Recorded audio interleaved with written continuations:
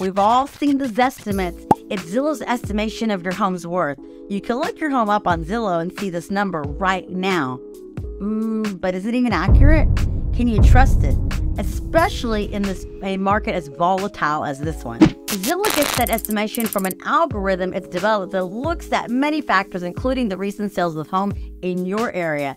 And to be honest, it's gotten a lot better over the last few years, mainly as Zillow has amassed more and more data points on homes in every city. But the reality is that Zillow's estimation of your home's worth is only as good as the data it has.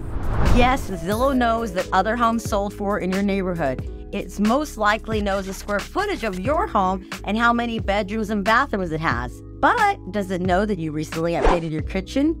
Or that you just put on that new deck? Or that your roof and furnace are only 2 years old? No, of course not.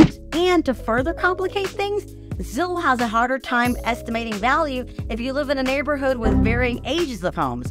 Old homes and new homes mixed together, or older homes with newer additions, confuses the algorithm and muddies the waters.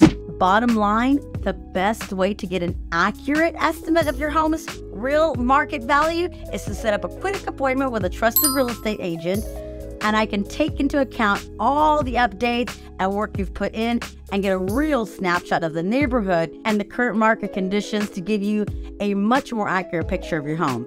Text me at 832-830-2055 or just shoot me a message here on Facebook if you'd like to learn more about the real value of your home. I'm Miranda, the Texas Queen of Real Estate.